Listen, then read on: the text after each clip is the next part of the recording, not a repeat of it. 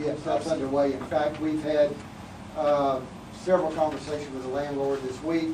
We've had folks in yesterday and today. That is moving along nicely. We're on an aggressive schedule to complete that work by the 4th of July weekend.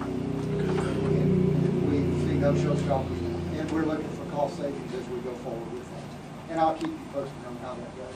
I would want you to know that starting at 10 o'clock in the morning, some of that work will start in the building.